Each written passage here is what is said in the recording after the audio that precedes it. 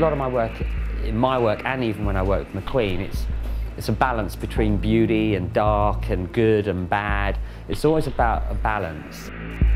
Jeweler Shaun Leane is responsible for creating the dramatic showpieces that usually punctuate Alexander McQueen's chillingly beautiful presentations. Like McQueen, Leane's work is steeped in tradition and craft.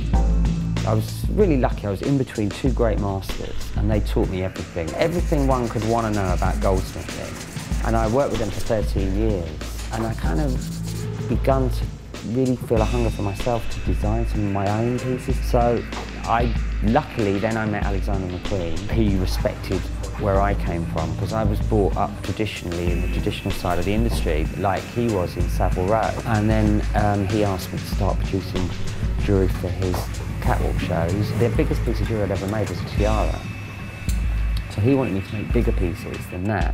So it was quite scary and daunting for me at the time, but very intriguing. He came and said, "You know the necklace you made for Bjork?" I said, "Yeah." He said, "I want a full body one." Now, I was a goldsmith, so I had to self-teach myself silversmithing to meet the demands of big courses. So it's quite exciting. I had to work with different materials, find out different ways of working with it, soldering it, joining it.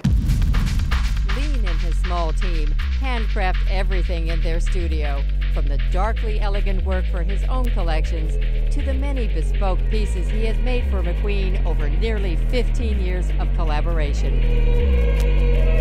We created these pieces, and the brief that I got for these was pagan, the feeling of paganism. So I took what they worship, the moon, the stars, the sun, and created the moon and the star. And then we set it with blue topaz, and it's all been set in a real traditional way. It's all pave set, claw set, all done by hand.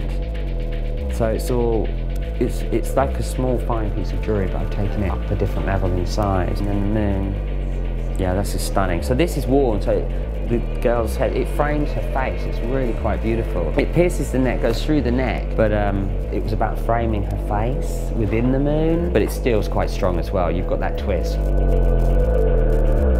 These two pieces that I did for the show it's about the Highlands, it's about birds, it's about life, and it's about death.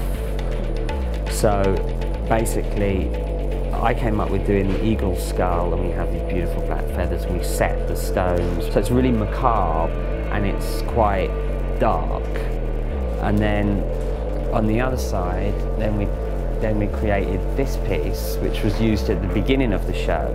So this was used at the beginning of the show, and this was used at the end. Life and death.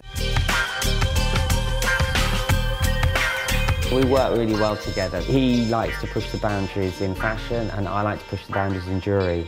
I like to create jewellery that provokes people's minds about what jewellery says and where it should be worn and how it should be worn. And so we're quite a team to be reckoned with, I would have thought.